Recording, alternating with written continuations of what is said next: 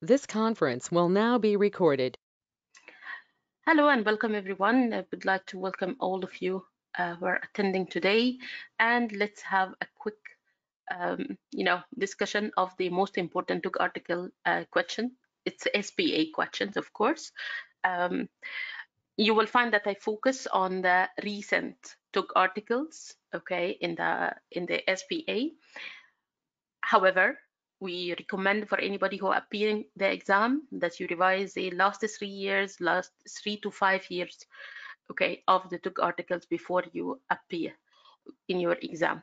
But also there is old but gold TOG articles. TOG articles comes from 2014, maybe before that, maybe 2015 or 16. Still, some TOG articles are very important. The easy thing about it that you can find in the recall the repeated questions from the previous TOG article, so you understand which TOG article of clinical significance in the exam or from the exam point of view. Recent TOG articles, nobody actually can predict which topics can come, but we always find if there is a hot topic, okay, comes in the TOG article, that will take a priority, right? So like, for example, if you have a TOG article postmenopausal bleeding, that will take a priority. A TOG articles that have some obstetric emergency, that will take a priority, like that, okay? So here, okay, is the collection. So I will start to review the questions with you guys. You will be required to post your answer in the chat box, okay? And I'm going to comment on the correct answer and explain it, okay? Will that be okay with you? Okay, so let's start our first question. And our first question here says that we have a 35-year-old woman. She is 34 weeks pregnant. She's admitted with left flank pain, pyrexia, and hypotension. There is blood protein and nitrate in her urine. She is started on gentamicin and coamoxiclav for treatment of sepsis due to left pyelonephritis. What fluid resuscitation regimen would you describe for her? So what do you think, guys? Is it Hartmann's? Is it albumin? Is it 5% dextrose, colloid, Gelfusion, or saline? Okay, so well done. I can see most of you have got the right answer. It's the Hartmann. Yes, so what is the rate? The rate is also important. Please take care of the rate. It comes from the TOG article on recent update in sepsis, right? I think it was 2020 TOG article. So the Hartmann is by the rate of 20 per kg per hour, okay? Why we will not give more than that? Simply because you would like to outweigh the risk of volume overload against the risk of dehydration and kidney injury, right? So this is the one, this is the correct rate, and this is the correct solution. Well done.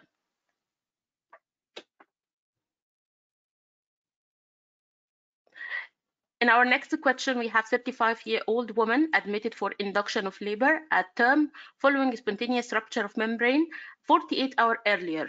She feels generally unwell with abdominal pain and green vaginal discharge. Her pulse is 110 beats per minute with blood pressure of 90 over 55 and temperature of 38.3.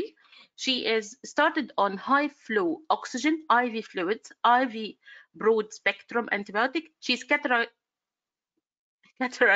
and the blood culture have been taken. What is the most appropriate next investigation to aid her management? So you will remember the sepsis X bundle, right? And the most important investigation now will be the lactate level, right? And you all know that the severe sepsis diagnosis will start from the 2 level and the septic shock from 4, right? Do you remember that? It's lactate, okay? Yes, well done. Which fetal tissue is the most susceptible to thermal injury from imaging in utero? This comes from the TOG article of imaging in pregnancy.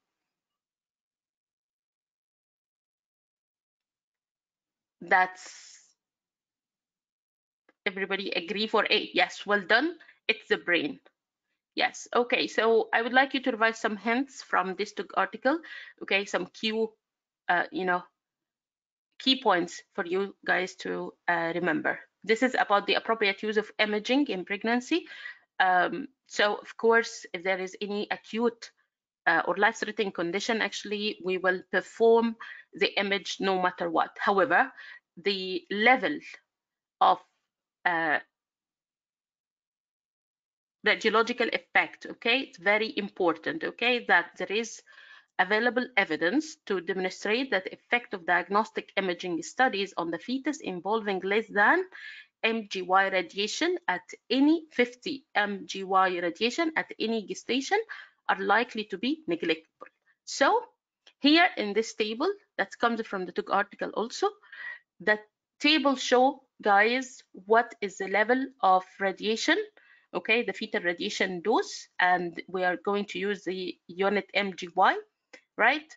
So if you look here, my dear friend, that there is very low dose examinations like cervical spinal X-ray, chest X-ray, radiography of extremities, okay, and mammography and head and neck CT.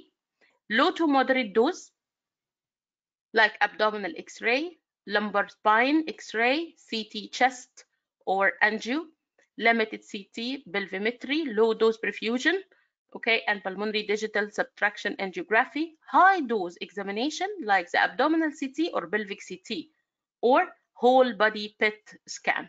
Okay, guys, so those are the high risk. However, there is advice, my dear friend, that use of shielding technique significantly will reduce the dose of ionizing radiation to which the fetus is exposed. Remember that MRI remain preferable to studies using ionizing radiation in pregnancy because it's safe, and there is theoretical concern regarding the magnetic resonance image in pregnancy, and this have not been supported actually in human studies. So far, it's safe. How about use of contrast material during pregnancy? Do you agree on that, or do you think that is something that should be avoided unless the risk is outweighed by the benefit? What do you think?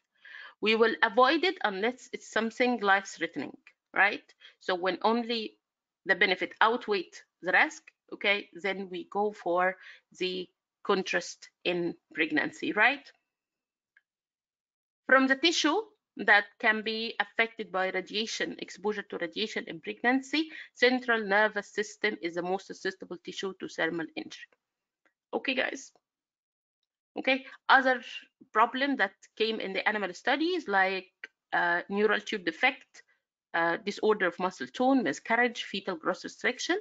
Okay, so this was a quick review about the information here, and it will be a source of single best answer question in your exam. 28-year-old woman, 9 weeks of gestation, following IVF treatment. She had been admitted with severe ovarian hyperstimulation syndrome and vaginal spotting. Her past medical history include polycystic ovary, 3 early miscarriages, and hypothyroidism. Her TSH level is currently 1.8, and transvaginal ultrasound confirm a viable pregnancy. She is given intravenous crystalloid and analgesia.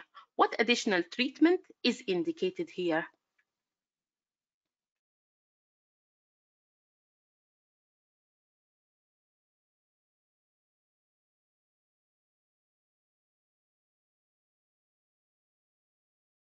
From her history, guys, what is the very significant point that we need here?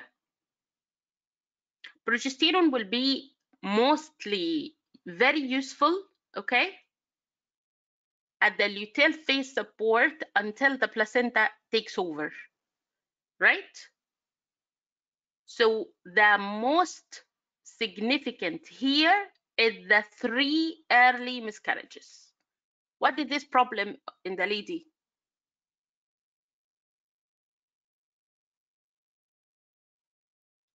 this problem in the lady. She had a recurrent pregnancy loss, right? Okay. Plus, what is her risk of complication because she is having also IV treatment?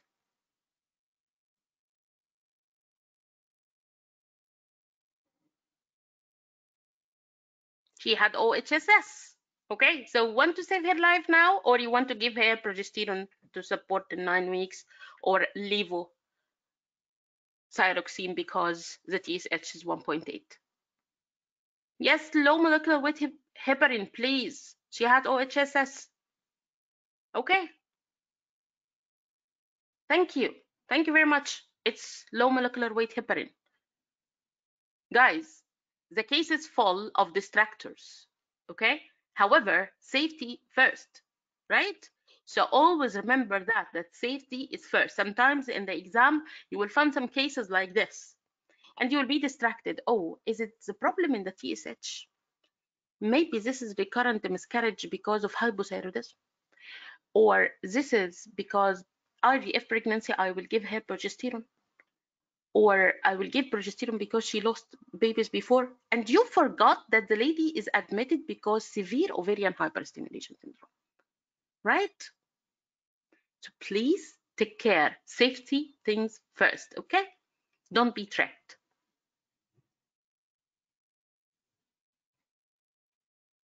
A 50-year-old woman is on dabigatran for embolic stroke. Okay, so that's mean she in long-term anticoagulant, right? Oral anticoagulant. She is requires emergency surgery now for ovarian cyst accident. What can the effect of her anticoagulants or how, sorry, can the effect of her anticoagulant be reversed? Anything?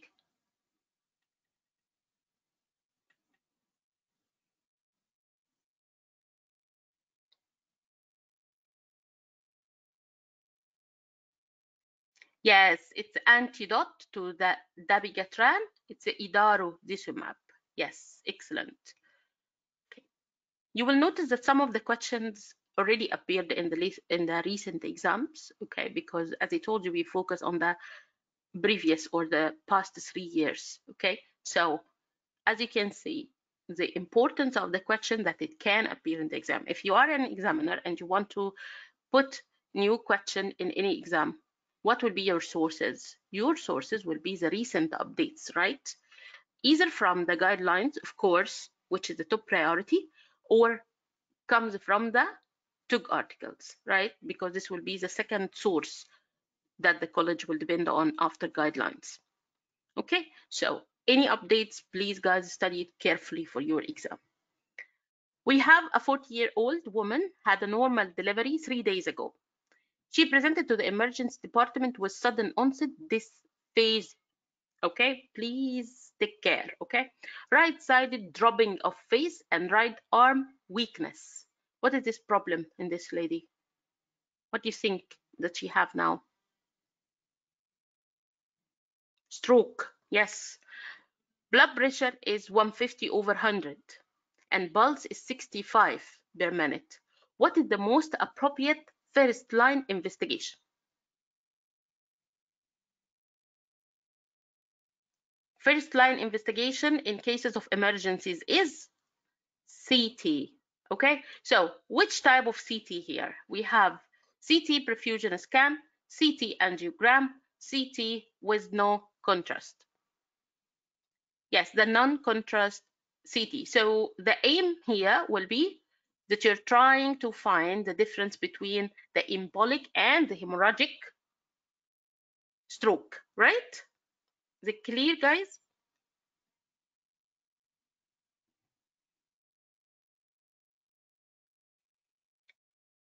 A 40-year-old admitted at 35 weeks with severe headache and dysphagia. Again, imaging confirmed the diagnosis of cerebral venous thrombosis. So now, by image, we have a clear diagnosis that this is embolic, okay, or thrombotic event, and this is a cerebral vein thrombosis. So what will be the optimal treatment for this lady?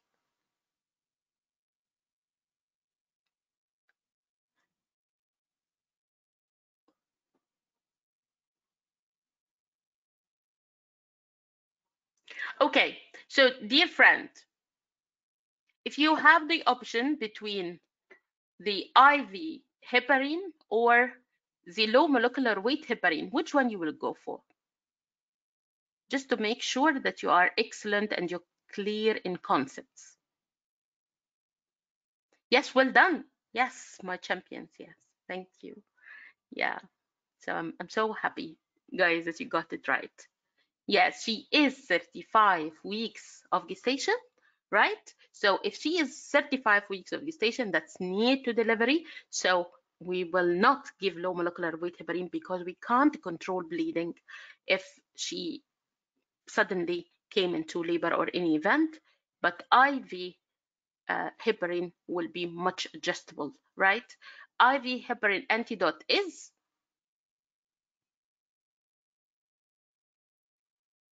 protamine sulfate.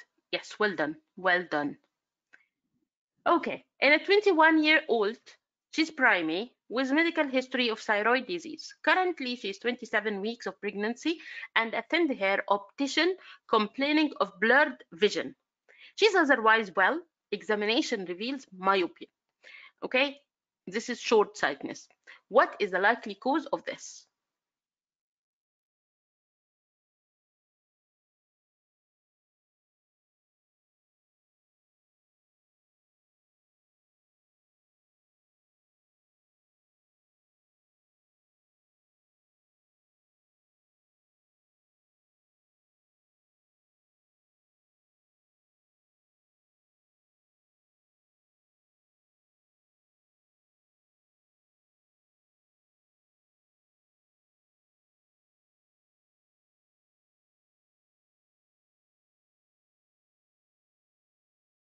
Okay, so it is two things. Okay, one is the two answers I can see is water retention or macular edema. Okay, so what do you think, guys, is the more physiological event? Most likely it will be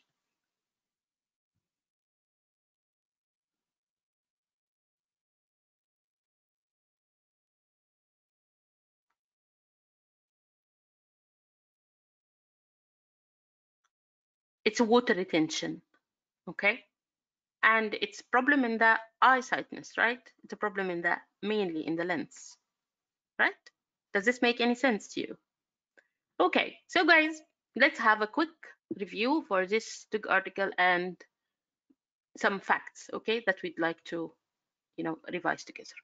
Okay, so in this TIG article, as you can see, this is regarding the ocular manifestation, and I'm using the infographic of the RCOG, okay, which is freely available for everyone.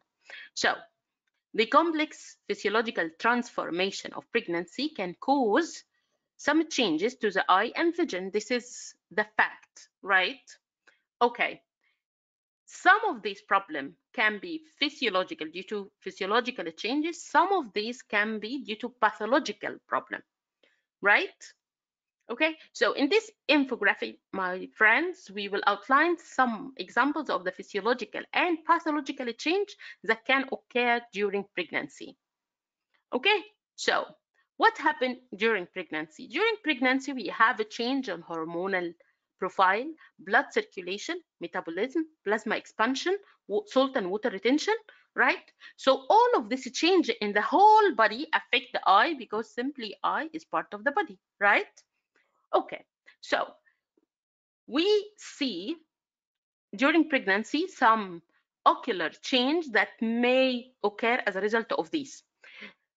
Although most are temporary and rarely become a problem in the long term.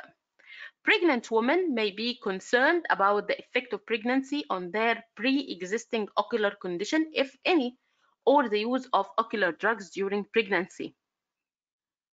So we will find that some conditions might affect the tissue surrounding the eye. Tissue surrounding the eye. Okay? And these will most likely reverse after delivery. Like what? Like, for example, ptosis. Okay? This is uncommon. Ptosis, which is the dropping of eyelid, may occur due to hormonal change or fluid retention. It's usually mild and often unilateral. Okay, so if you have a question like the previous one in the exam and ask you about ptosis, okay, and he asks you, dear friends, about what is the cause of that? Is that something pathological, permanent in the eye, or something physiological, more likely to reverse after delivery? It's physiological due to the fluid retention, and it's more likely that it will reverse after delivery. Rarely, if ptosis is accompanied by pupil abnormality and or double vision, then in this case, this will prompt urgent ophthalmic assessment and neuroimaging are required. So in exam, you have a question about ptosis only. This is physiological and it will be reassuring the patient that this is what reverse after delivery. But the combination of ptosis plus double vision, okay, or pupil abnormality, that's mean it's something in the nerves. It could be a ocular nerve palsy or something, right? So, or it can be something in the brain. So I need urgent ophthalmic assessment and neuroimaging required. Is it clear so far? Okay. What about the melasma? Okay. Melasma is mask of pregnancy. This is area of facial skin hyperpigmentation, which affects 75% of the women in the second half of pregnancy. And again, it's reversible. Okay. Then, so from the tissue surrounding the eye, we will go to the front of the eye. Okay. The changes that affect the front of the eye are most, innocent, and it can be provided by the optometrist. Okay, so like what? Changes of cornea and lens. Look, my dear friends, first line here says what? In changes of cornea and lens, that fluid retention may increase the thickness of the cornea and lens up to how many percent? 30%. Okay, there is 14% of pregnant women experience increased myopia. Okay, so it comes the question, okay, about the ocular manifestation comes from the infographic directly. Okay, so the cause is fluid retention. So let's have, some more about the changes in the front of the eye. Eye pressure. What do you think about the eye pressure, increase or decrease?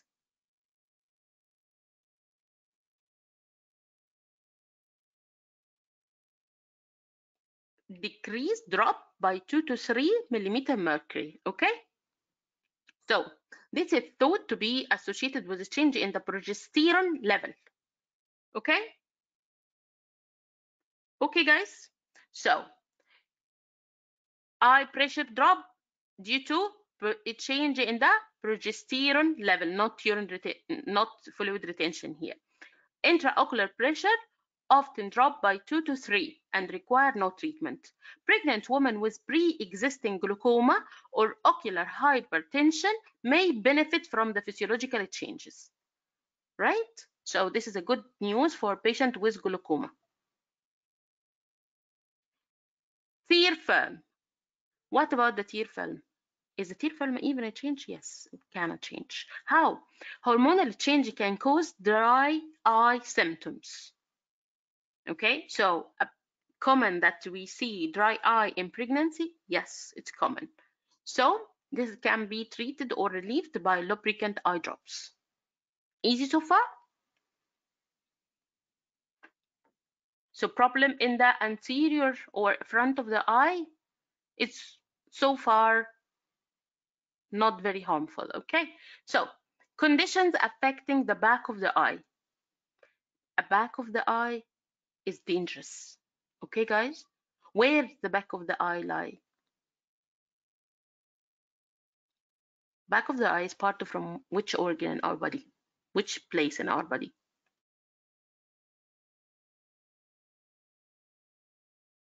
We find the retina in the posterior chamber, yes. Lies in the brain, right? Okay, so this area is very sensitive, okay? So if there is a change or affection of the back of the eyes, this will be usually pathological, okay? And there was one question before about this, about which one is more dangerous. It's the pathological in the posterior. Remember, P was P, okay? So diabetic retinopathy. Diabetic retinopathy involves damage to the retinal vasculature, right? It's a problem in the vascular. So 10 to 20% of diabetic women with little or no retinopathy at the start of pregnancy may experience mild progression. But in women with more significant retinopathy, progression may be seen in up to 55% of patients. So, dear friends, what's very important for us when you do a plan for antenatal care for a woman with diabetes? In preconception, we check by retinal assessment. During pregnancy, retinal assessment can be done at booking and again at the second trimester. And in between, if there is at the first visit there was any changes or any problem at 16 weeks, we will have another one, right? So this will be 3 for the problem for the woman with problem. Why? Because there is chances of progression up to 55%. This is very high. So duration of diabetes and high hemoglobin A1C are risk factor for progression of diabetic retinopathy. The risk of developing advanced retinopathy as a result of gestational diabetes only is low. Treatment of proliferative retinopathy, if required, is often with retinal laser photocoagulation, which is safe in pregnancy. Okay, so anybody of you relate to this part from the recent exam question?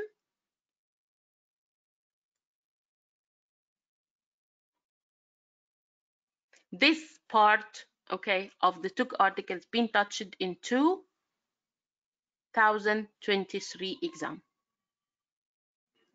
right? So what is the treatment of proliferative retinopathy if required during pregnancy?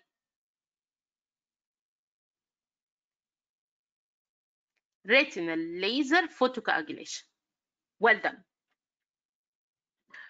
How about pregnancy-related hypertension? Okay, up to 11% of pregnancies in most cases are mild. Severe hypertensive disorder of pregnancy, including severe preeclampsia or eclampsia, may lead to retinal hemorrhage, macular edema, or optic disc swelling, papilledema in advanced cases. Idiopathic intracranial hypertension. You remember the Tog article of headache? Okay, so let's see if idiopathic intracranial hypertension is associated with changes in the eye and papilledema or not. What do you think? Yes or no? Yes, sure. So increased weight gain in pregnancy is a risk factor for the onset of the exacerbation of the idiopathic intracranial hypertension, which can lead to papilledema. Neuroimaging is required to rule out other conditions such as venous sinus thrombosis. So remember, guys, in the exam, very important tip, don't ever click the diagnosis of idiopathic intracranial hypertension without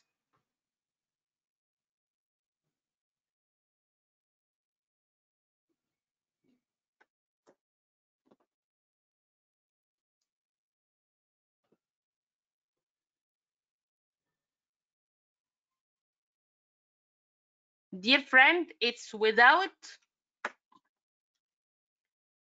investigations, right? Investigation result must come as normal because the diagnosis is by exclusion. Papilledema can occur in so many events, can occur in brain lesion, can occur in, as you can see, pregnancy-related hypertension due to the optic disc swelling can occur in thrombotic event in the brain. So I can't say that papilledema is diagnostic for idiopathic intracranial hypertension. Dear friends, it's the investigation when it comes free, no problem in the investigation. By exclusion, you can say this is idiopathic intracranial hypertension. Okay? And papilledema is not investigation. Papilledema is a sign. Okay, so let's have a look to the ocular drugs in pregnancy. Ocular drugs, there is limited data about the use of many drugs in pregnancy. The benefit must outweigh the risk of fetus, and full discussion with the pregnant woman is encouraged. For many topical medications, there is little evidence of harm since systemic absorption is low, but systemic medication should be used with particular caution. Pregnant women should be advised to apply gentle pressure over the lacrimal punctum for 2 minutes after putting an eye drops to minimize absorption of topical medication. Okay, guys, it's clear so far? Okay, so let's continue our collection of questions. Okay, and the answer of this question, the lady had myopia or short-sightedness during pregnancy due to water retention in lens. A 30-year-old woman with history of type 1 diabetes since childhood, currently in her first pregnancy at 17 weeks. She had poor control of her diabetes and has had previous laser treatment for proliferative retinopathy. Fundoscopy performed at the diabetic antenatal clinic reveals diabetic macular edema. What treatment would you recommend as being safe in pregnancy to treat this condition? What do you think the answer is?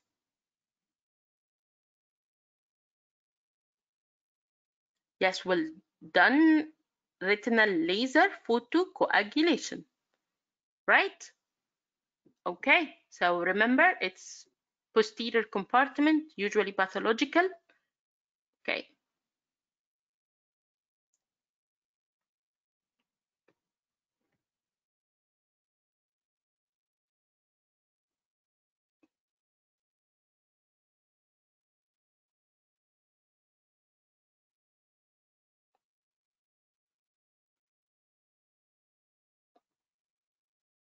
The lady had retinopathy. What is the treatment of retinopathy?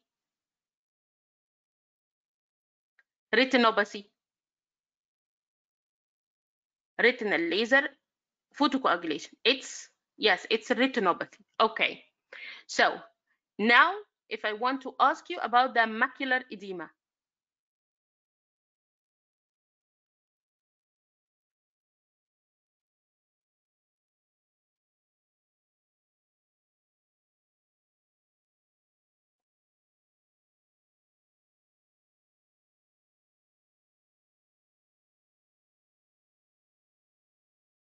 No, if we say, okay, guys, if we say retinopathy, you will say retinal laser photocoagulation for sure. Okay? If I want to ask about macular edema,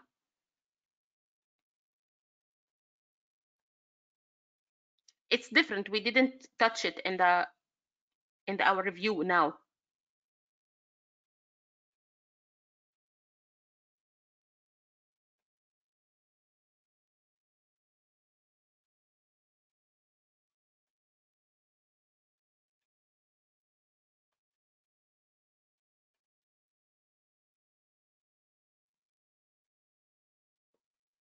Okay, so the explanation, my dear, yes, here that's for the edema, for the macular edema, the explanation will be, or the answer will be, the intravitreal implant of dexamethasone, right? Yes. So this will be the answer for the edema.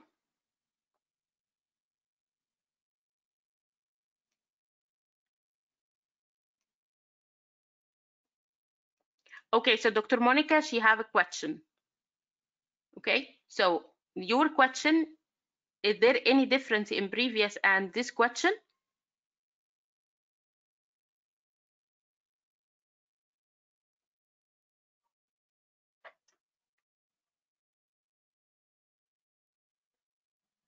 Okay, so let me clear here, my dear friend. Okay, let me be clear here. Okay, you have a lady. What is her problem now? With retinopathy, right? If the problem is retinopathy and asking you about what is the being safe in pregnancy to treat this condition, what is the answer? Retinal laser photocoagulation. Clear? This is safe, right? Okay, next, I'd like you to have the next. This one is a bit different, okay? This one is not asking you about the retinal problem.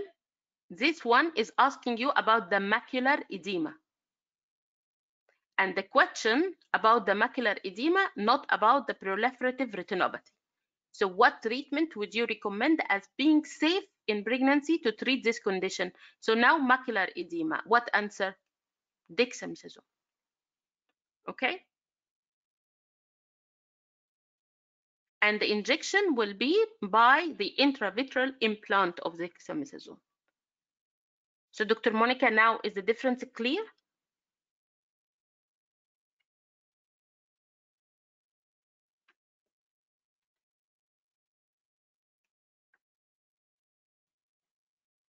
Okay, you are welcome. So it's a little bit different in the question, makes huge difference in the answer, right? So be careful in your exam. So dear friend, okay, this is summary of the ocular changes in pregnancy. You will find it in the notes, okay? So regarding the physiological changes and what is the problem of the pathological changes, okay? So starting from the dry eye, sometimes diabetic eye disease, okay? And pregnancy-related hypertension, central serous chorioretinopathy, pituitary disorders, migraine, or idiopathic intracranial hypertension. Here is the symptoms. How does this problem occur? And referral route, okay? Who will see the patient, okay, if the patient have this problem. And in this one, okay, this is symptom-based approach to manage ocular pathology, okay? So for example, if the patient presents with unilateral blurred vision, what will be the management, okay? Or bilateral blurred vision without headache, or bilateral blurred vision with headache. This is for you guys if you'd like to know more about the topic, okay?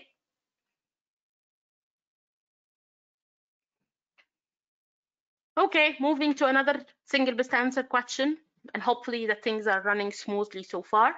So what is the single best predictor for postpartum relapse in women with multiple sclerosis? That's from the Tog article of MS in pregnancy.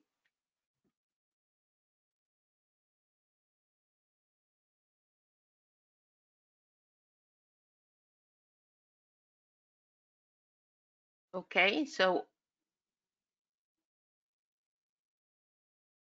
relapse during pregnancy or pre-pregnancy relapse rate, which one is the correct? I can see different answer between C and D. So what do you think, guys? Pre-pregnancy condition or something that happened during pregnancy?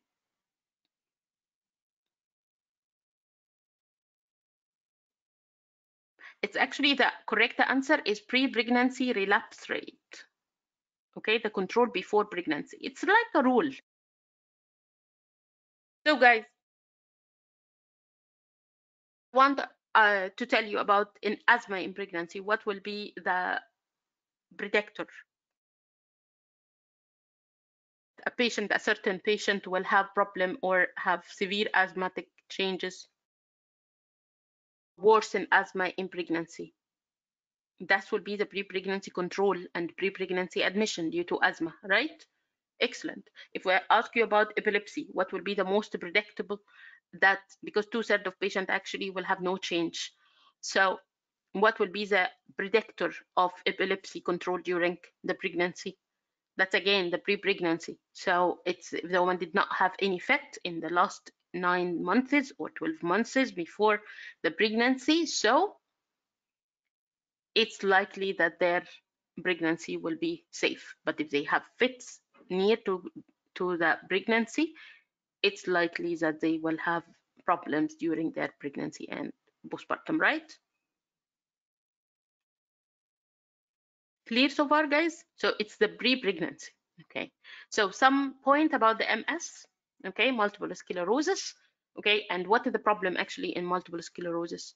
The problem in the multiple sclerosis actually it's the myelin sheath. Okay, of healthy nerve. What happened in the myelin sheath? This is myelin sheath, as you know, it's a protective membrane that wrap around the axon of the nerve cells. Okay, that prevent the the disruption to the nerve. So if the protective layer is damaged or destroyed by inflammation and scarring, like in MS, what will happen to the patient? She will have nerve problem, right? So it's a neurological disease. This neurological disease, guys, that manifests with clinical and subclinical attacks of central nervous system demyelination, women are at least twice as likely as men to develop MS, so more common in women, with mean age of onset 30 years. Pregnancy had no adverse long-term effect on the disease progression. That's good from our point of view, right? But it's associated with higher relapse rate in immediate postpartum period. Okay, so you have a patient with MS. What is the risky period for her? It's a postpartum. MS is not associated with significant obstetric or neonatal complications. Women with MS appear to have fewer relapse during pregnancy, but relapse during the first 3 or 4 months postpartum is not uncommon. Okay, it happens in 20 to 30% of female patients. So postpartum, they will suffer from the relapse. The single best predictor of postpartum relapse is the pre-pregnancy relapse rate. Okay, guys. The relapse occur less in multiparous women. Okay, so it's highly in the primary. And pregnancy after MS onset is associated with lower risk of progression. A recent systematic review, okay, found that the pregnancy does not alter the risk of MS or long-term progression. Pre-pregnancy counseling and careful planning that will allow women with MS to have a favorable pregnancy outcome. Okay, so the woman should be reassured that the pregnancy does not appear to be harmful overall or may be beneficial. Okay, guys.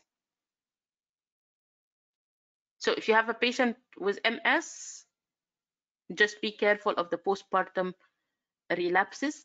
Don't stop the patient medications, okay, if she had any relapse. Okay, and breastfeeding will be safe as well. Clear so far? So let's have another question from the MRCOG article. Okay, so we have 29-year-old Para 2 has been diagnosed with multiple sclerosis, presented in labor at 39 weeks of gestation. She has been offered an epidural for pain relief. She asked about the risk of epidural on her condition. So what do you think? You think that epidural is going to affect her condition?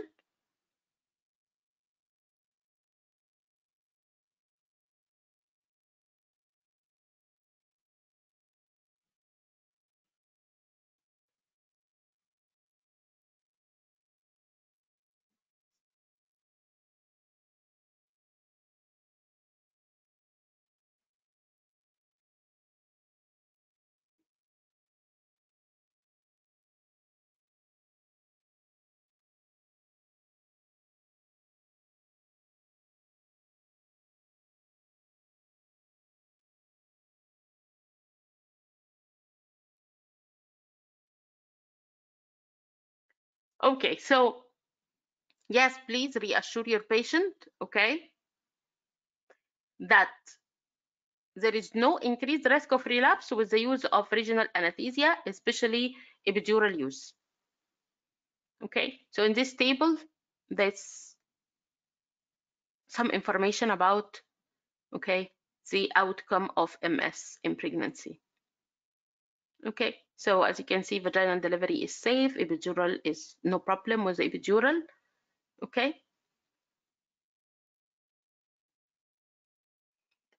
For how long is the cumulative risk of type 2 diabetes highest after a pregnancy complicated by gestational diabetes?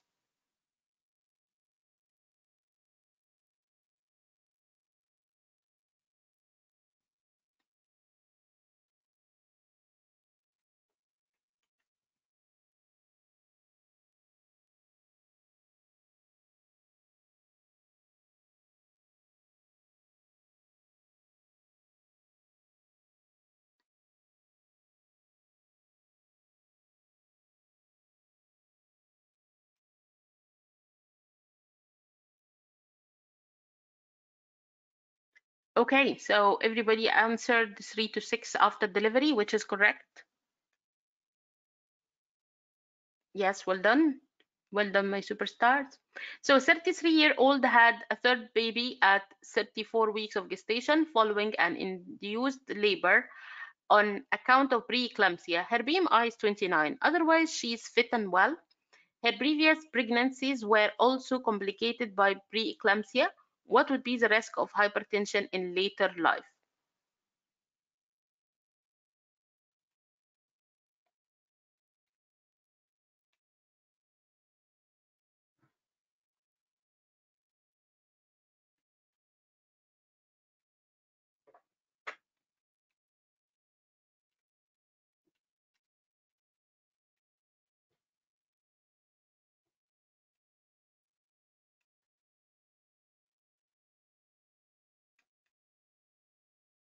Six-fold, threefold, fivefold? What do you think?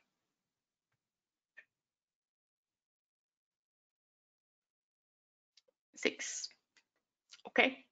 So, dear friend, this is come from a Tog article. Okay. Uh, the Tog article called the obstetrician role in preventing cardio metabolic disease.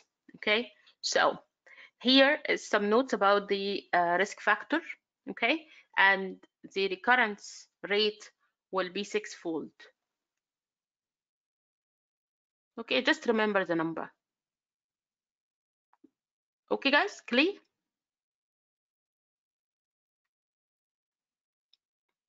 Yeah, epidemiological fact. So we just take the number as it is.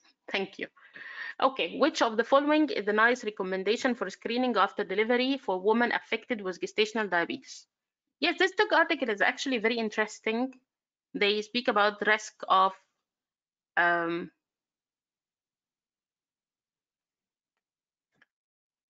diabetes and hypertension and afterwards after affection in pregnancy. Okay.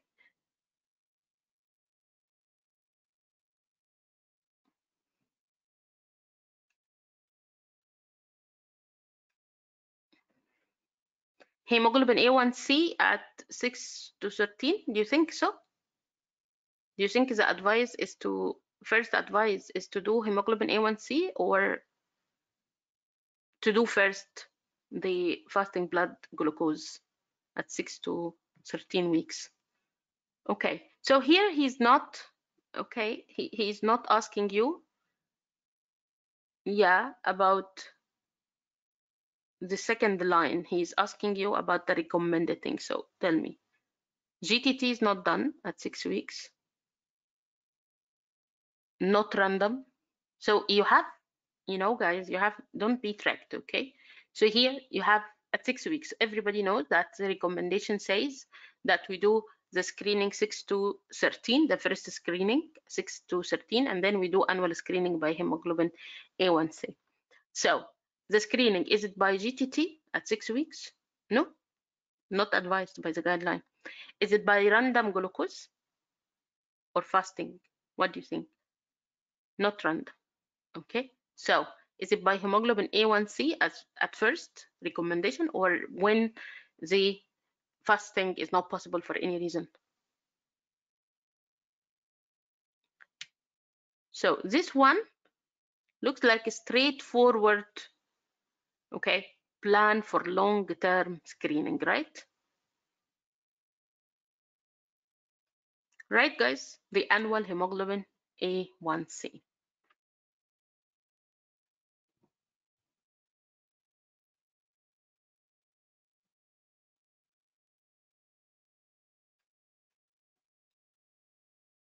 Yes, thank you very much. So guys, what is the immediate effect of electronic cigarette on serum nicotine level from smoking in pregnancy?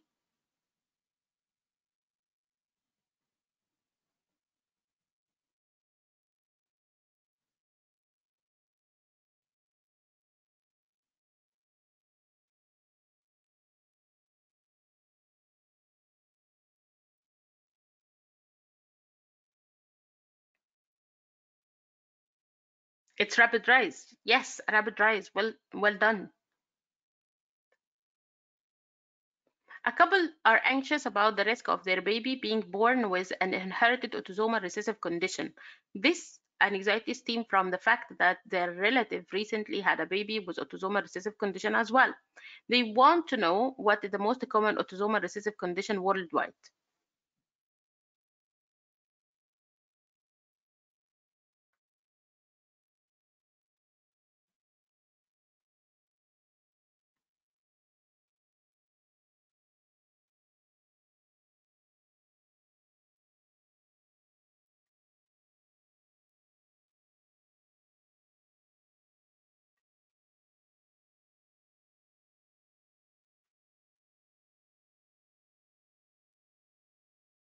Yes, well done. Okay, this is sickle cell disease. Okay. Yes, there was a Tog article that published, I think, 2 to 3 years ago, and the answer was thalassemia in one of the Tog article. Okay, but guys, please revise the guideline and the recent Tog article of hemoglobinopathies in pregnancy, and you'll find that sickle cell disease is still the most common worldwide. Okay, thank you. So direct oral anticoagulant medications have the following advantage except, please tell me.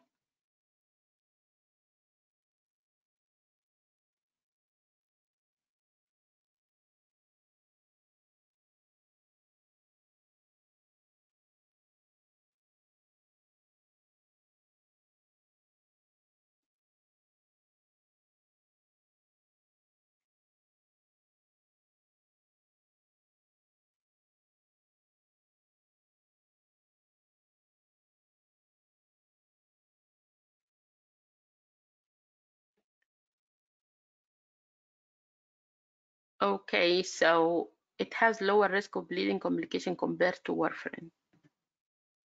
No.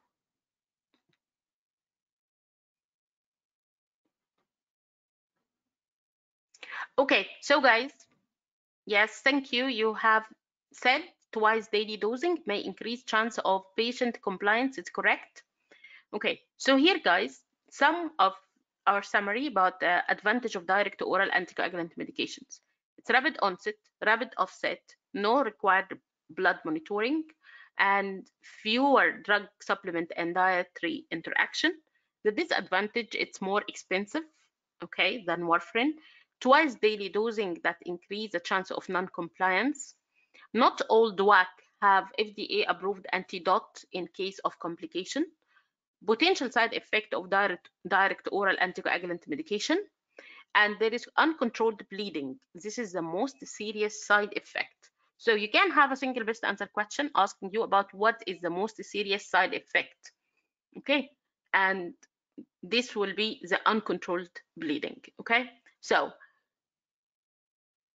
however, from the list that given to you guys here, what was okay the list of advantage, except one only was from the disadvantage group, okay, which is A.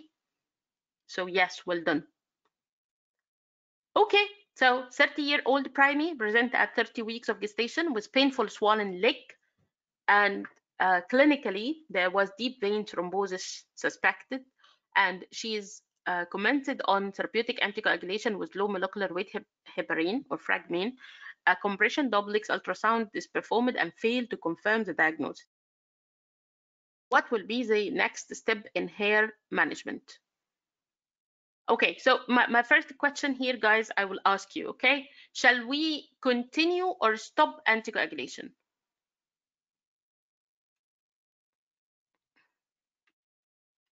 Let me correct that.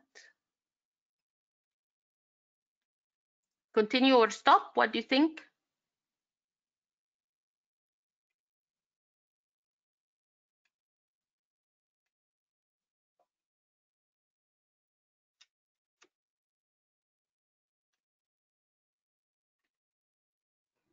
Okay, so we will stop. Well done. Okay, so if I would like to stop, my dear friend, shall I repeat the test or finished? Because there is clinical suspicion of the DVT, so I will repeat the test. When to repeat the scan?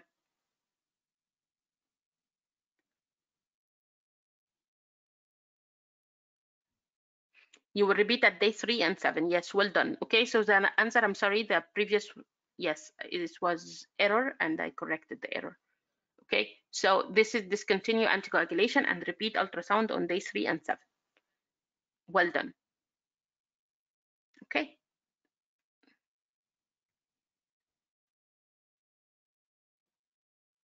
Okay, so this previous collection, guys, or till now, we are discussing recent talks, but around the maternal medicine, right?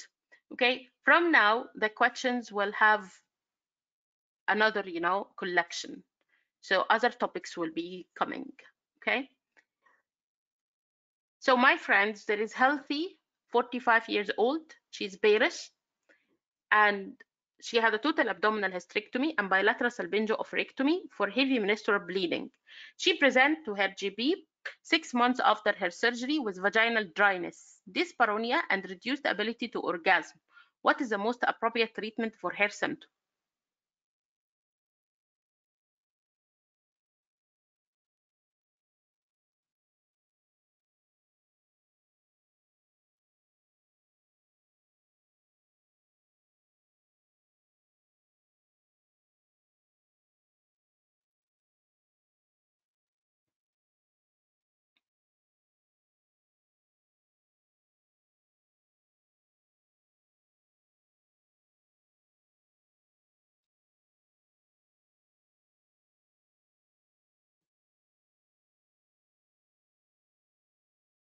Okay, so everybody agreed that this is estrogen replacement therapy. Yes, well done. Yeah, it's a fall in estradiol level that result in the vaginal muscle atrophy, guys, and the increased vaginal acidity and discomfort during sex. The systematic HRT alone is not a treatment, so local estrogen is advised. And if you give you, my friend, older age, a disabled patient or a patient with cognitive problem that she can't use the cream every day, what will be the alternative to cream? An older patient or disabled or patient with cognitive problems? Yes, pessary. Yes, well done, pessary. So estrogen in the form of pessary. Yes, thank you. So my friends, my superstars, a 56-year-old postmenopausal have a cystocele, stress urinary incontinence, and dyspareunia. What prolapse treatment would you offer to this patient to improve her sexual satisfaction? So she had cystocele, stress urinary incontinence, and dyspareunia.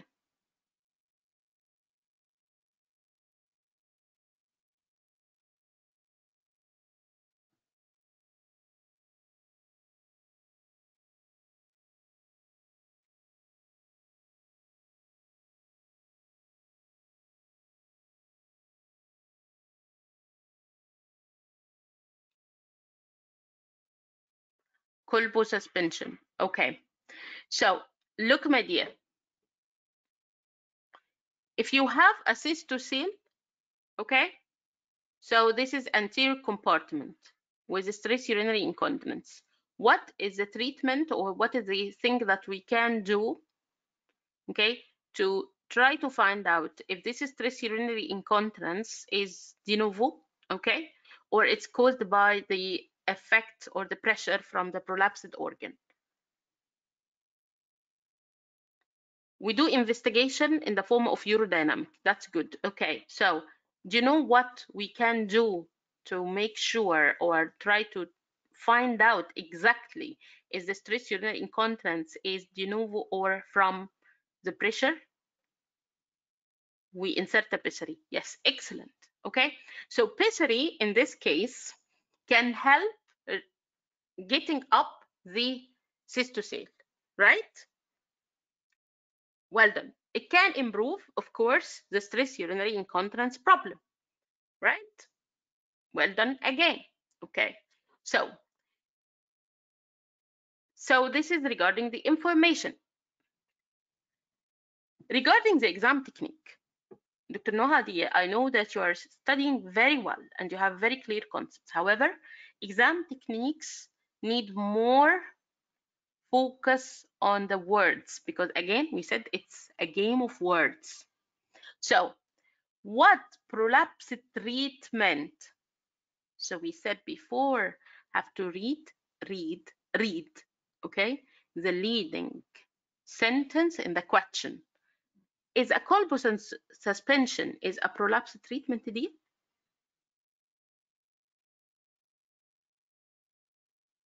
No, right? So here I would go to choose a prolapse treatment because he asked me about prolapse treatment, right? Clear so far? Okay, so ring pessary is the answer.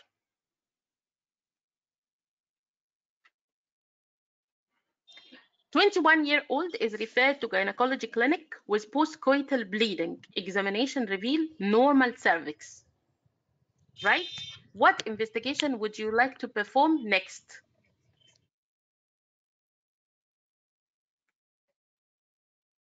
From the postcoital bleeding Tog article, which is super important Tog article.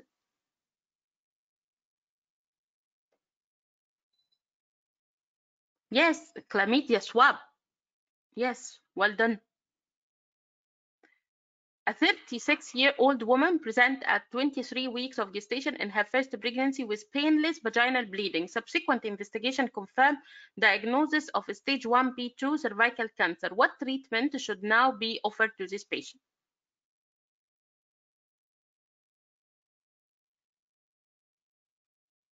Pregnant. So, from the article of cervical cancer in pregnancy.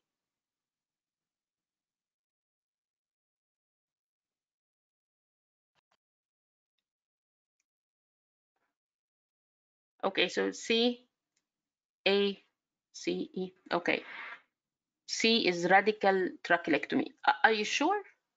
23 weeks radical trachelectomy? I don't think so. Okay, so pelvic lymph node dissection. Yes, dear. Any comments? వదిలేసే నువ్వు. Okay. Okay. So, guys, it's 23 weeks of gestation. This is neoadjuvant chemotherapy. Okay. So I'll just 1 second, guys. Give me 1 second. Just I will open this Tog article because it's very important algorithm. Okay, that I would like you to have a look at, please. Okay. So revise it, please. Postcoital bleeding as well. Revise it. Okay. Why? Because it's already hot topics and we can see those hot topics in the exam. It makes sense, right?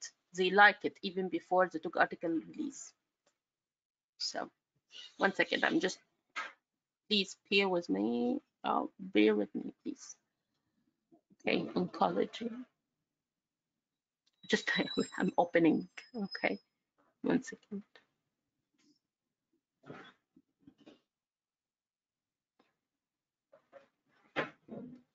Okay.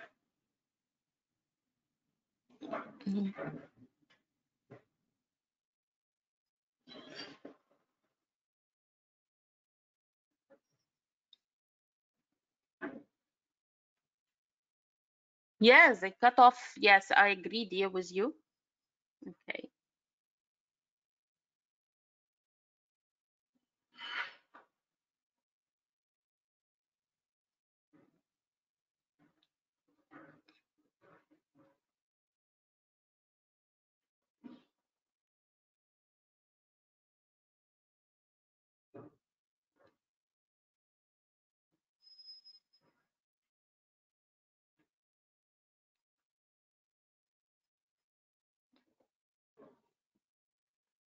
I should have actually put that in my presentation. Excuse me for that delay. Okay, so dear friends, let's have a look on that algorithm. It's worth revising. So dear friends, this is the cervical cancer in pregnancy, okay? And the management is in the algorithm. The algorithm is very informative, okay? And here we can see for a lady who had lesion from 1A2, okay, to 1B3, what can we do? Okay, so first of all, you need to remember the gestational age of 22 weeks, okay, because this is the gestational age, okay, this is the youngest gestational age where there is a chance of viability for the fetus, right? However, we will look to the patient. If this is early pregnancy and 1A2 or 1B1, less than 22 weeks of gestation, so I will have a look or assessment of the pelvic lymph nodes, okay? If there is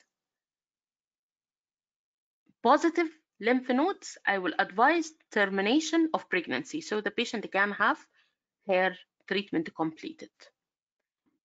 But if it's negative pelvic lymph node dissection, then the patient will have a chance of two things. What is the ST? This is simple trachelectomy, right? Because early stage 1A2 or 1B1 and in the same time early gestational age and negative pelvic lymph node dissection. So this is one option. What is the second option? Second option is to delay treatment after treatment. So DTAD, this is delay treatment after delivery.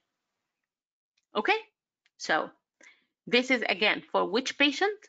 Less than 22. Okay, so how about if the patient is 22 or above? This is our cutoff. Here we don't do assessment pelvic lymph node dissection, okay? We will either give her two options. One option is neoadjuvant chemotherapy, okay? Or delay treatment till after delivery. So we have either neoadjuvant chemo to be given after the 22 or to delay the treatment until after delivery. Okay, how about the next stage? Next stage, dear friends, is 1B2. 1B2, if we before 22 weeks, who's clever and remind me? Who's clever and help me? Okay, Dr. Rabah, we will do the pelvic lymph node dissection because we are less than 22. Okay, so dear champion, pelvic lymph node dissection, positive lymph nodes. What is the action? Again, we are below 22 gestation. Termination. Well done, Dr. Somai. So go to the other option. What other option is negative lymph nodes? So what I will do,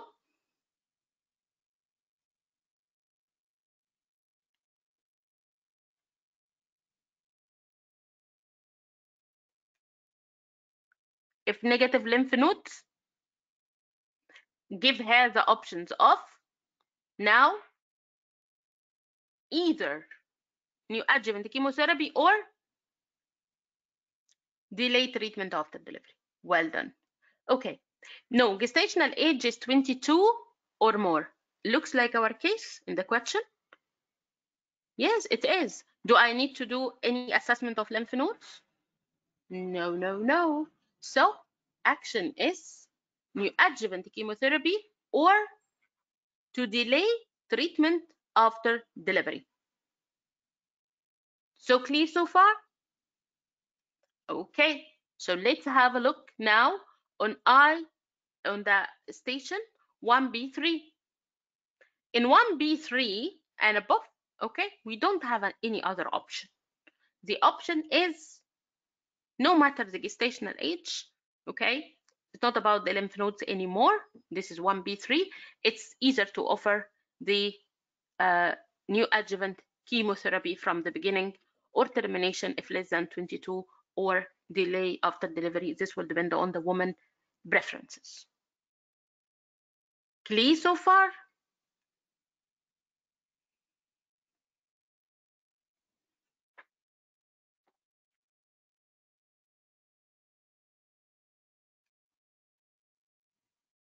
Well done. Okay, so I'll take it as a chance from your precious time, if you allow me, okay? And I'm going to have a look to the algorithm of the investigation and management of postcoital bleeding, okay? Because as I told you, this is one of the most important articles that you need to revise from the recent one. This is a diagnostic pathway for the investigation and the management of postcoital bleeding, okay? So a woman presents with postcoital bleeding. What is the next step? My eMRCOG champions. Next step is history and physical examination. Well done. Okay. Then what investigation to be done? Microbiology swab. The microbiology swab is mainly to rule out what infections, which infection cause postcoital bleeding? Chlamydia, okay, and sometime Neisseria. Okay, so cervical screening test need to be checked, okay? If the woman is overdue, okay, so we will do a cervical smear at that time. This is a rule in the UK here, that whenever there is a postcoital bleeding or any abnormal bleeding, JB will ask the lady about her cervical smear, or he simply check, right? If she is overdue, he must collect the smear at the same time when he do the microbiology swab. Okay, guys? So if it is comes as abnormal results, then the patient will go to the colposcopy, okay? Like the pathway. However, if while examination there was clinically abnormal cervix, what is the management of clinically abnormal cervix? Colposcopy, right? Go to the colposcopy. Well done. If there is normal cervix but persistent postcoital bleeding or coexisting intermenstrual bleeding, in this case, consider the management pathway of heavy menstrual bleeding or postmenopausal bleeding. Okay, so resistant or coexisting, then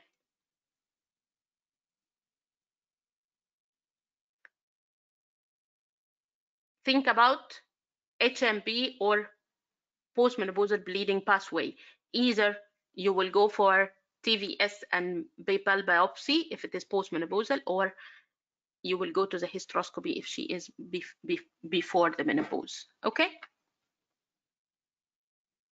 Clear so far, guys?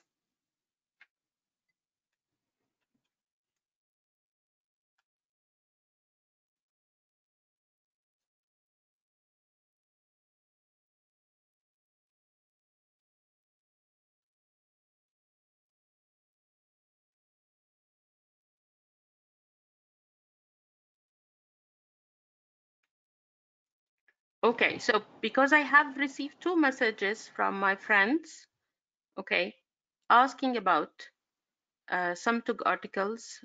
This is a course candidate. Okay, so my dear friends, have a look, please, with me. One second, I'm sorry for the interruption because I'm a person, sorry guys, I'm a person who is disrupted easily, very easily. So look, my dear, how to find the TOG articles on the website. Please open the website, homepage, okay, eMRCOG, okay, homepage, go to the eMRCOG TOGs, okay, click here, eMRCOG TOGs, and here you will find TOGs by years, the summaries by years, okay, click on the year, for example, this one, you will find the link, click the link, okay, and then you will find the TOG articles, okay, so it's arranged, my dear friends, by year, okay, are we clear so far?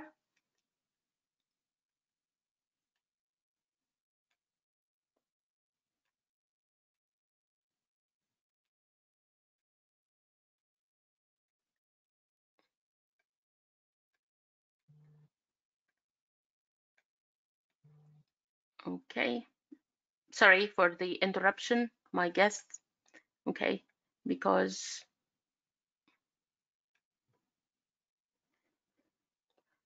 okay, thank you.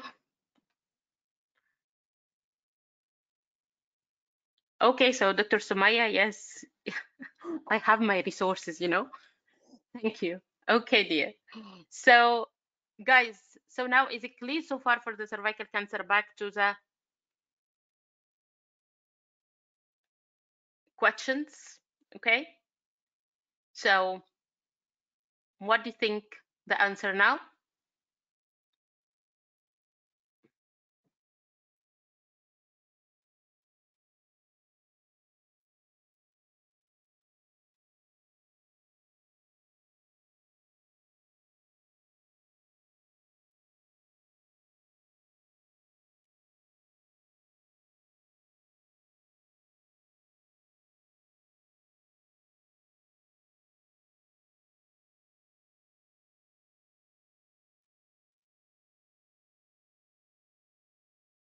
Yes, well done.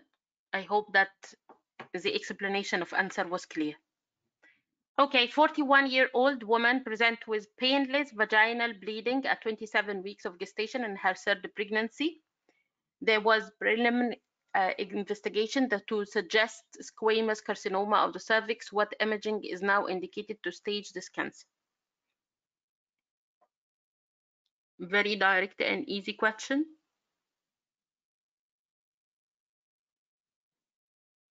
Yes, so which MRI, please? We have 2 MRIs. Which one is safe, more safe? The one without contrast. Yes, well done. So MRI without contrast is the answer. 23-year-old woman who presents with long history of dysmenorrhea is undergoing a pelvic magnetic resonance imaging, MRI. What features on MRI is always found in accessory cavitated uterine malformation?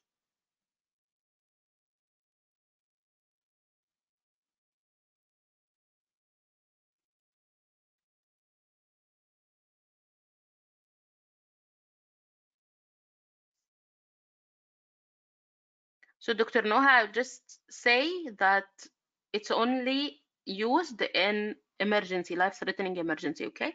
Or keep it when the benefit outweighs the risk.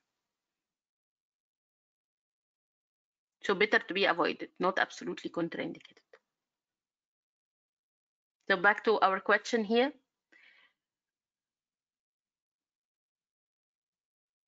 Okay, guys, for a woman with dysmenorrhea undergoing pelvic MRI, on the MRI, if there is an accessory cavitated uterine malformation, So what you will find in her uterus? Normal cavity uterus, okay? Or abnormality in the cavity. This is accessory, it's not septum or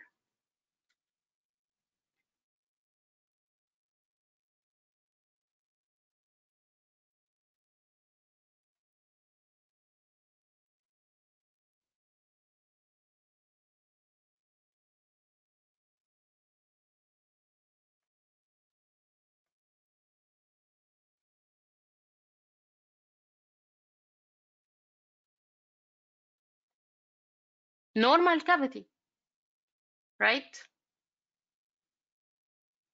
Yes, it's normal cavity.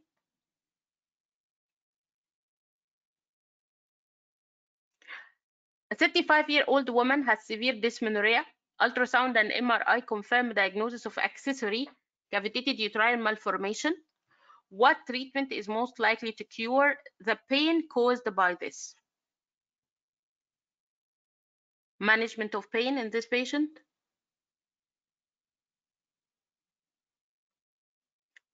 For accessory, okay, what do you think? We'll give her Mirena or progesterone or OCB or sclerotherapy by alcohol or laparoscopic excision. Yes, easy. Laparoscopic excision. Well done. Okay. 22-year-old woman present at 12 weeks of gestation, unable to tolerate diet or fluid. Her body mass index is 17.3. Routine blood tests are as follows. Sodium is higher, 147. Potassium is lower, it's 2.8 hypo. The chloride is 97. Bicarb is 29. Urea is 7. What is the most appropriate immediate investigation? For a patient with low potassium, very low potassium. Yes, comes the role of ECG. Yes, well done. So ECG is indicated when there is very low potassium level, this because of risk of cardiac arrhythmia. Yes, well done. According to the WHO, 8% of pregnant women worldwide have inadequate zinc intake. What benefit does zinc supplementation have on pregnancy outcome?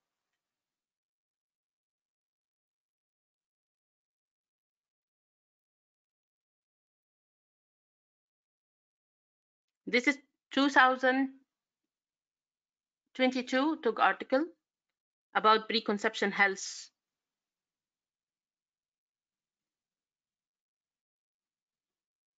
Anybody is aware? Zinc. I'm not saying anything like calcium or vitamin D or anything. Zinc is helpful to reduce risk of preterm delivery. Okay. I used to actually find a good result with the preconception zinc to the patient, by the way, outside the Tog articles or anything. So, dear friends, again, 38-year-old multiparous woman present with upper abdominal pain at 33 weeks. She had an acute onset of pain radiating through her back, a history of gallstone and cholestasis prior to pregnancy.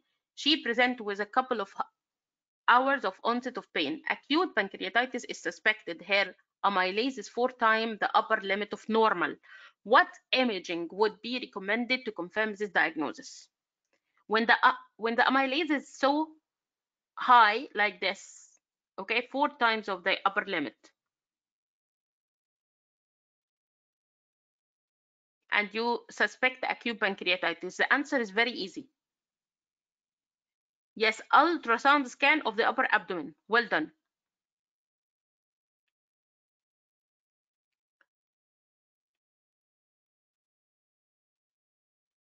A 35-old patient present with severe abdominal pain at 22 weeks of gestation. Serum amylase is raised, consistent with acute pancreatitis. What do you advise with regard to her nutrition? Nutrition, okay?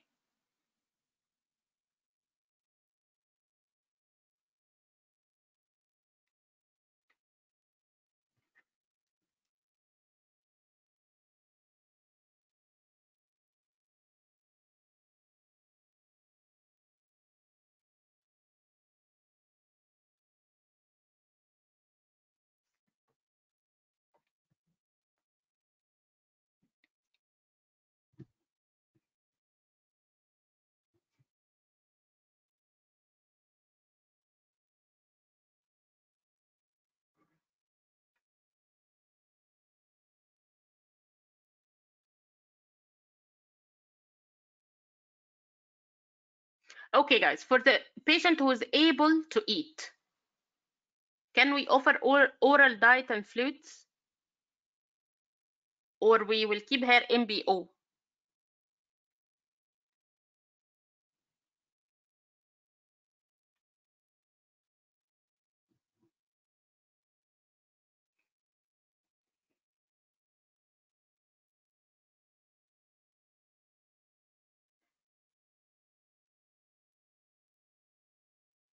Okay, I'll tell you, dear. He told you here nail by mouth and intravenous fluid. Okay, so believe me, this is a very bad combination for a pregnant woman. If you would like to advise the patient to have nail by mouth, you must offer this patient, okay, a parenteral nutrition, not intravenous fluid. Can anybody live on intravenous fluid? Keep hair on intravenous fluid? No. Okay, so this combination is not correct. Before we go to the parenteral nutrition, we must try oral diet and fluid if the patient is able to do. Okay.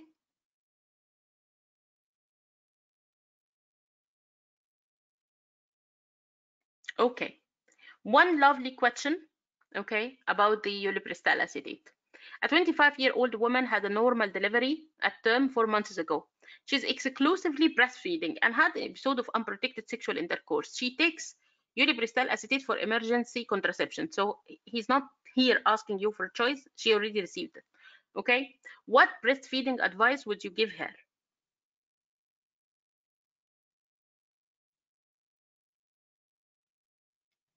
That's 2021 Tog article about breastfeeding and drugs, which I will advise all of you. Please, guys, revise this, safety check of the drugs.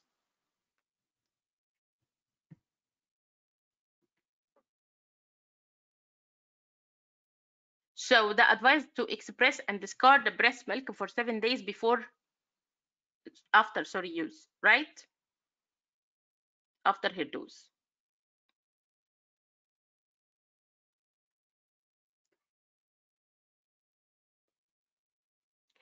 34-year-old woman had an emergency cesarean section at 38 weeks of gestation for fetal bradycardia in her first stage of labor. She had a history of type 1 diabetes and was induced for reducing insulin requirement. She was admitted on day 4 post-delivery with signs of wound infection. Wound swab had a grow of methicillin-resistant Staphylococcus aureus. What antibiotic would you recommend for this patient who is breastfeeding?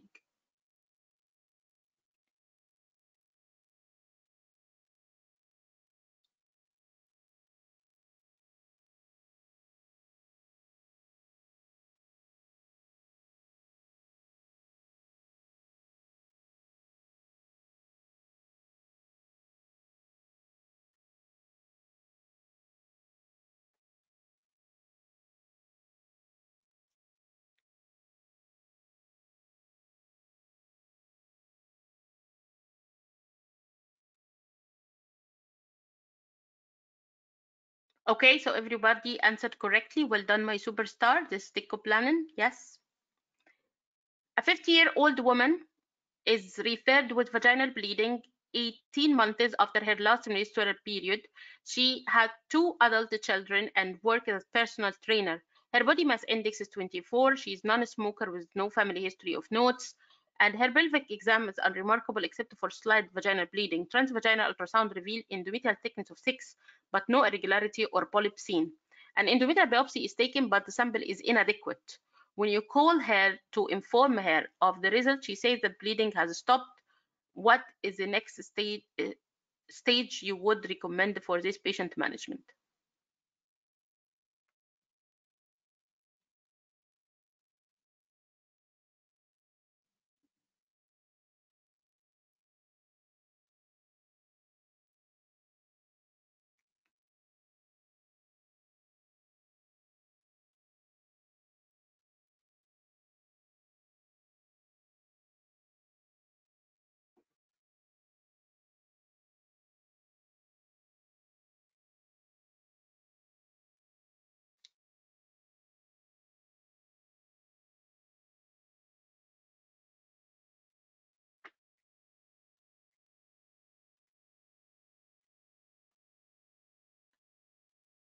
Okay, so you all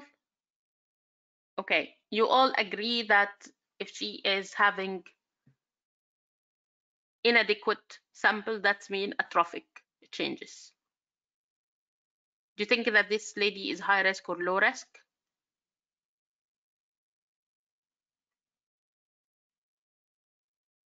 He gave you so many information just to show you about her risk, background risk. Okay, so the patient is low risk. So would you agree just to send her home?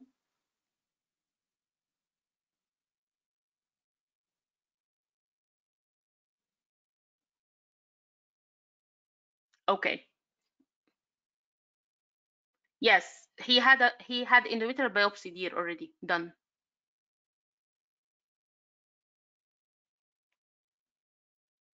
Okay, thank you. Okay, so 55-year-old attend one-stop clinic with postmenopausal bleeding. She's fit. Okay, 1 second, my dear friends.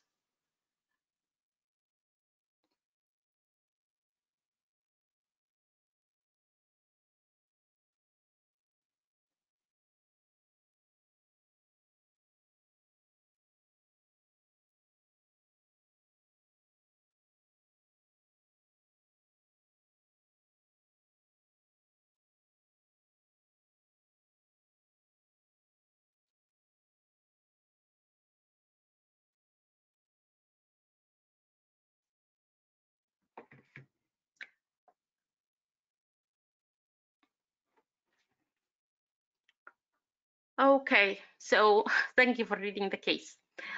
55-year-old woman attend the one-stop clinic with postmenopausal bleeding. She's fit and well and body mass index of 32. She had 5 days of heavy bleeding about 6 weeks previously. She had heavy bleeding. Examination unremarkable. Transvaginal ultrasound revealed endometrial thickness of 7 with no obvious polyp. Endometrial biopsy showed no evidence of hyperplasia, atypia, or malignant changes. She is relieved to receive the result, though does still have occasional spotting. What management option would you recommend for this patient next?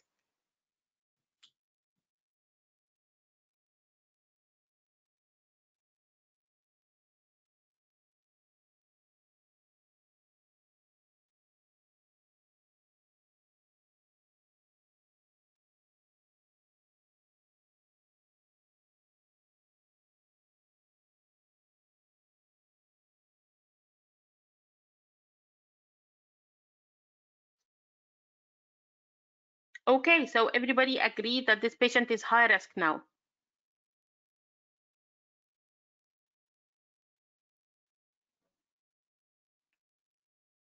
right?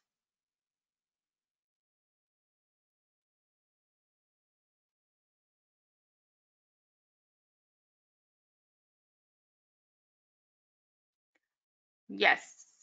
So, yes, correct. So I would agree that hysteroscopy is required for this patient. Yes, correct. 49-year-old scheduled for total laparoscopic hysterectomy and bilateral salpingo-oophorectomy. For severe menorrhagia resistant to medical treatment, there are no known drug allergy. What antibiotic prophylaxis is required?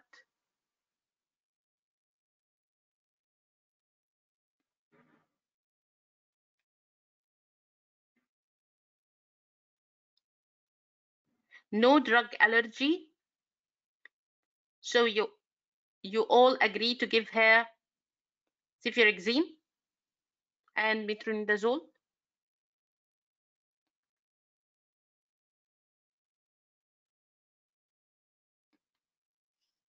Okay, guys, we usually use the one dose prophylaxis from which group of antibiotic?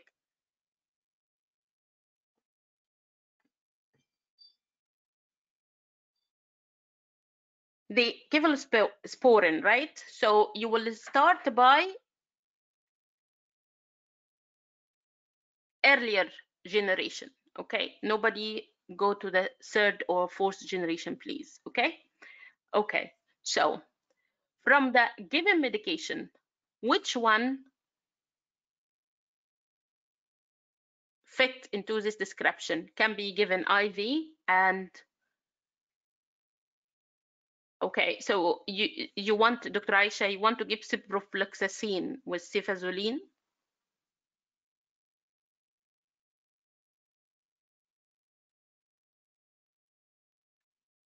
I don't think, right? So it's cefuroxime and metronidazole, okay? Okay, so what you need to read really now, okay? So if you advise me about recommended reading now, what I will advise.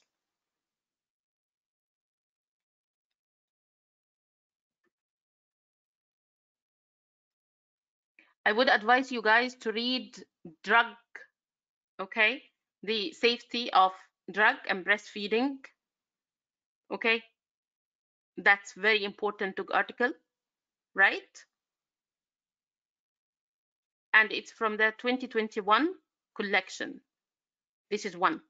Another one that you need to read for the medication is Tog article, okay? It's about evidence-based perioperative management, okay? And enhanced recovery in benign gynecological laparoscopy, okay? And there is another Tog article about prevention of infection. Why you need to read this Tog article? Because it's full of medication information, okay? Whenever there is a drug safety information, it's very important for you in practice and in exam. Because your exam is so near, so focus on the practice, please. Clear? Focus on that exam, okay? Question, practice exam question, and the relevant information. I can't just answer based on my experience or based on my hospital protocol. Yes, Dr. Amal, I agree that not only the last exam had lots of questions on antibiotics, it's all exams. Whenever antibiotic is there, it will be a site of exam question, believe me, okay? So they still bring questions from the group B streptococcus antibiotic, okay? Choices, especially with allergies. It's, you know, like it's a guideline that's released like 6 years or maybe ago, but still important, okay?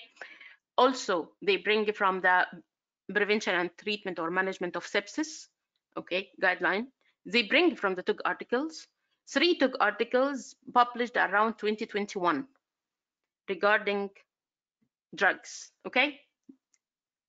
Safety of medication and breastfeeding is super important for the college, okay? The perioperative management in laparoscopic or benign gynecological surgery is important, okay? And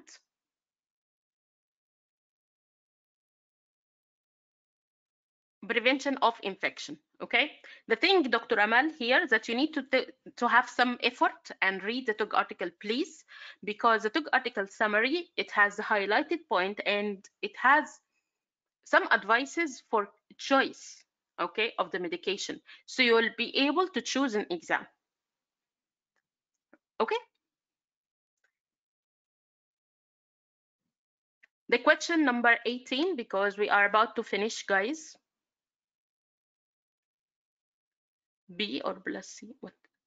Here is cefuroxime and metronidazole, okay?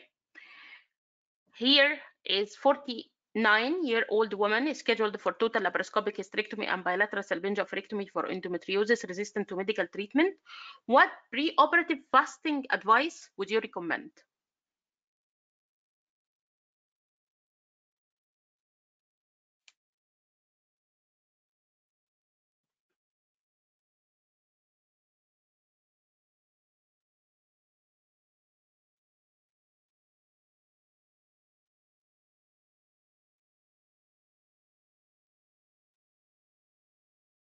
Again,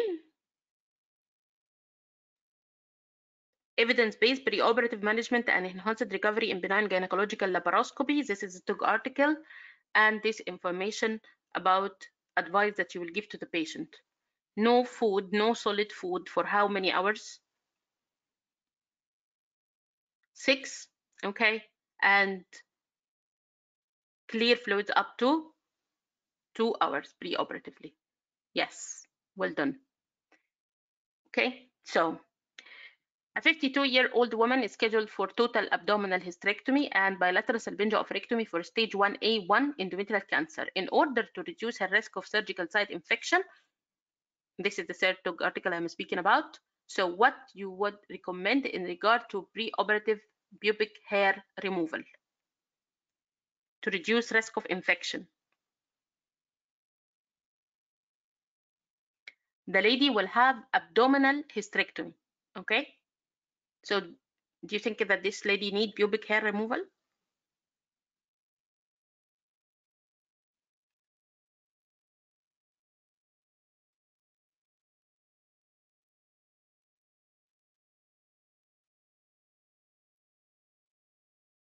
No, right? So no hair removal is required for abdominal hysterectomy.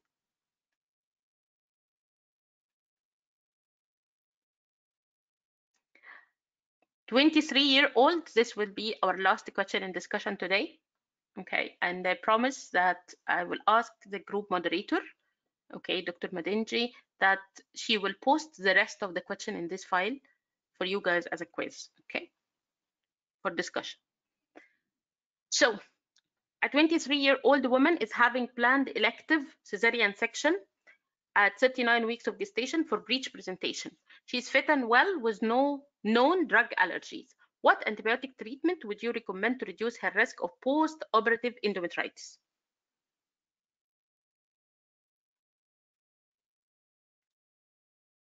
So, dear friends, which medication from these can be given?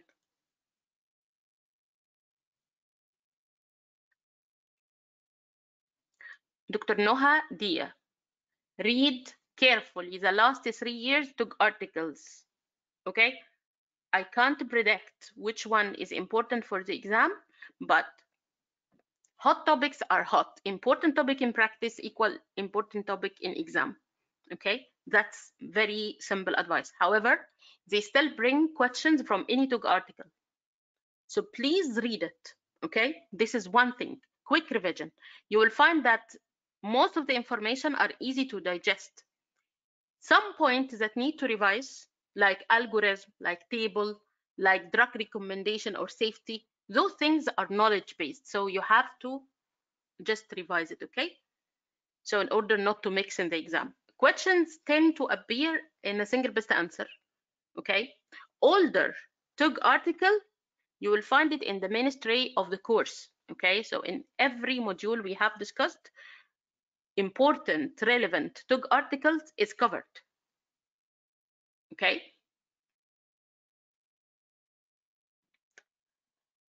So here is the answer, cefuroxime, right? I'm not going to give ceftriaxone as prophylaxis. I'm not going to give augmentin in cesarean section, erythromycin also not, and gentamicin, of course. So the suitable medication is the cefuroxime, 30 minutes preoperative. And actually, the advice in the NICE guideline is within 60 minutes, but this is the nearest one here, or this is the most correct one here. Okay, guys, are we clear so far?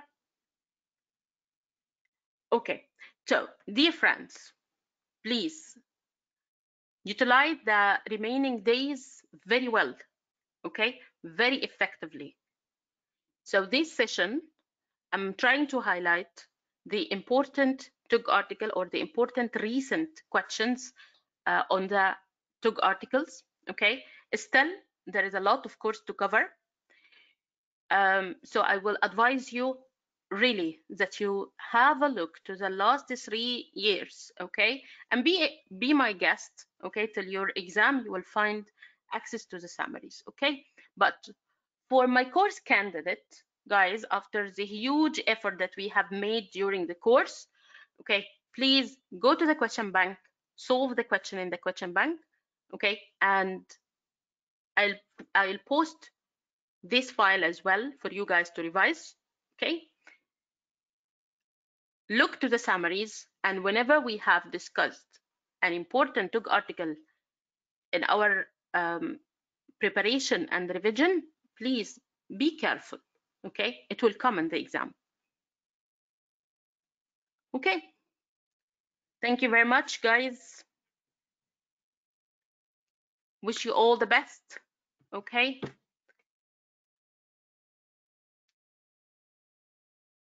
Okay. Thank you very much. Thank you. Bye.